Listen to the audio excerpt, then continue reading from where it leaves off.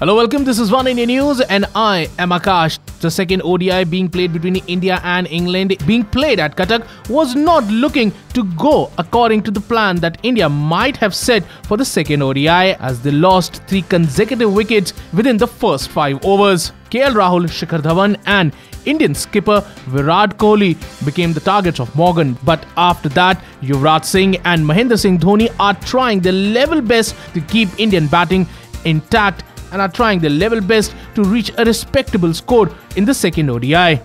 While Yuvraj Singh looked best by his aggressive shots, Mahendra Singh Dhoni, who always had a cool head over his shoulders, showed that why he was once called Captain Cool.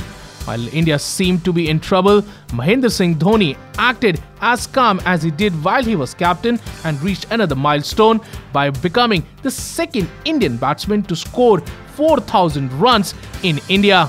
He is the second batsman after Sachin Tendulkar, who scored 6,976 runs in India.